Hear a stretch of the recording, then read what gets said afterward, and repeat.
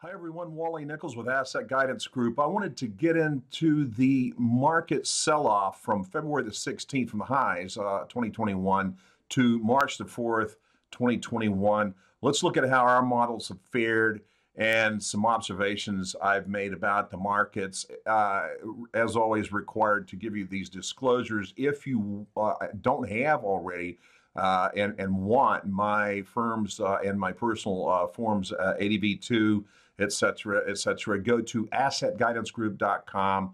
You can download them from there. If you want to get on a trading list and talk to me about subscriptions and models and ongoing advice subscriptions for your company plans and everything, text all caps AGGADV to 415-528-7403. We'll get you hooked up. All right, let's get into it. The S&P for the period in question, again, that's February 16th through March 4, 2021, was down 4.17%. The S&P 500 was minus 4.17% for the time period in question. Very pleased to report our top six models now out of 42. Yeah, so out of 42 models, I'm going to give you the top six, bottom six, and of course there were 30 in between that were fairly robust against this downturn, this storm. So fairly pleased with that. So the dividend yield ranks, and I'll show you a slide here in a couple of minutes here to explain. We saw this evidence in the market shifts. And so the dividend paying models were the best performers throughout this period. So dividend high yield ranks was paid in excess of 5%.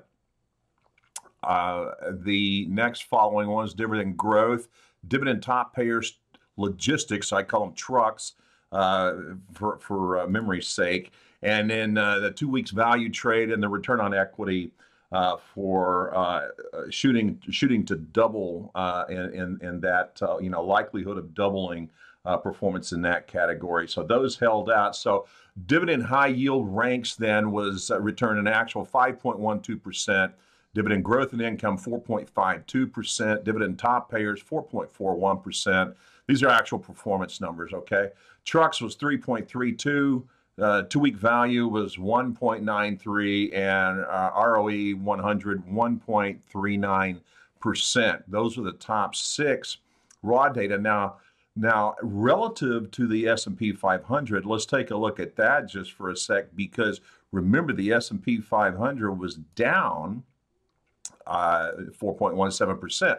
So relative to that, the dividend high yields is actually, outperformed the S&P 500, 9.29%, dividend growth 8.69, dividend top payers 8.58, trucks 7.49, 2 week values 6.1, and return on equity 5.56. So I would put to you that we handled those were pretty robust. Those are very nice. It depends on the weighting in terms of how much cash you have in those.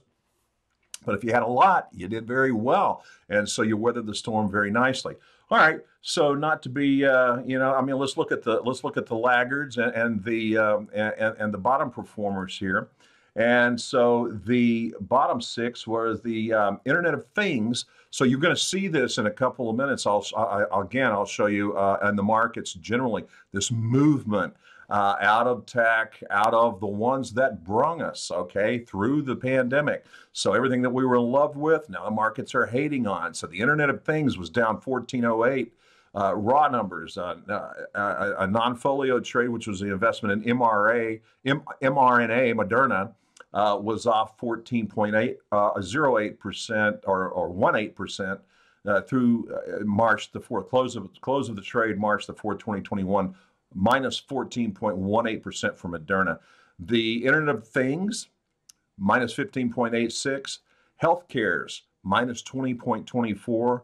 The Roaring Twenties model, minus 21.65%. And then the companies using the new memory RNA technology, I call them mRNA vaxxers, minus 22.34. The bottom right, you'll see that relative to the S&P 500, Internet of Things was off 9.91%. The mRNA, the Moderna trade was off 10.01%. Internet of Things, 1169. Healthcare is 1607. Roaring 20, 1748. And the mRNA Vaxxers, minus 18.17 relative to the S&P 500. So let's look at some market observations here on what's going on, this dynamic here. Bond yields are continuing to rise. Consumer discretionary is moving to staples, okay, consumer staples.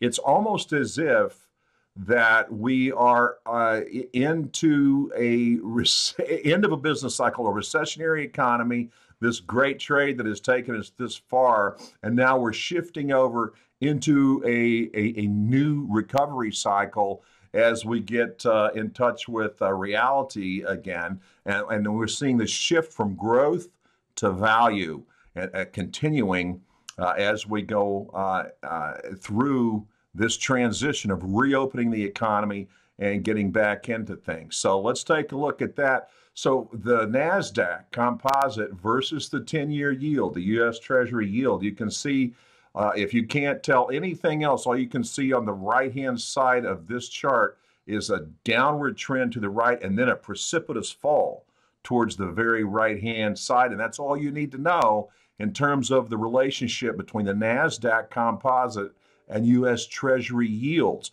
So that ratio used to be high, and it has dropped precipitously over recent weeks. And the same thing could be said with the S&P 500, the same look of the chart, and it's falling off because these bond yields are coming back up. What's going on? People are selling the bonds, they're getting out and getting into the new economy, or they're selling the bonds, they're selling the stocks also, and sitting on the sidelines, okay, to wait and see where this is going on. Would not be unfair to say, I would argue. The shift from consumer discretionary to consumer staples, okay, people aren't worried so much about buying the new iPhone right now and all those things like that. So we're getting into consumer staples, okay? So movement from Apples, Amazons into more ordinary types of companies that provide consumer staples. And so we're seeing that ratio from discretionary to staples decline rapidly through this process. The shift from growth to value is evident here.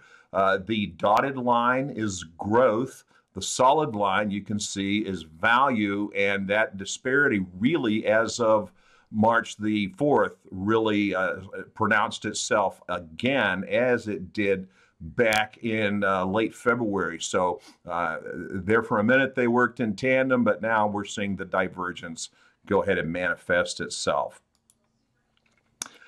And then we're also shifting from growth to value, and here's the evidence on that. And now here's what I wanted to let you know on this bottom line here. The bottom line there is the shift into high dividend, okay? That's a high dividend ETF, and we're seeing a lot of fund flows into that. That doesn't mean you have to invest in ETFs to benefit from that. It means you go into high dividend stocks, which is what we've been doing. And so you've seen this trend really since November, since Halloween. We've seen this trend, okay, moving into the dividends. People aren't necessarily paying, companies aren't necessarily paying dividends yet. People aren't necessarily receiving them, or companies aren't declaring them, but it is a matter of time. And so posturing is occurring. So we're looking back at the fixed income trade, essentially, as you see bond yields rising and stocks falling. So we're getting into a realignment. A lot of moving parts here, a lot of stuff going on. I appreciate your time and your interest. Reach out to me if you want to discuss this more. There's my contact points. Hit me also, info@assetguidancegroup.com. W. Nichols as my direct email, assetguidancegroup.com.